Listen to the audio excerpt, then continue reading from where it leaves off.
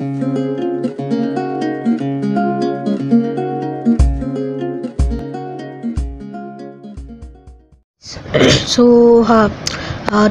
today's video I'm not going to put a gameplay video because I'm going to put how we could use mobizen without root or without booster mode. So there are only a few steps for it. Just first go to Play Store and install mobizen.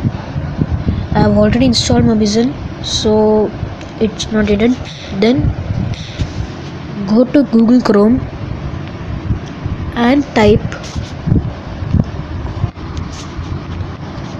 kingroot.net. It's just a simple app. It will root your phone without computer or PC. So it is an easy step. Just download it. I have already downloaded it. Then after downloading it, go to kingroot.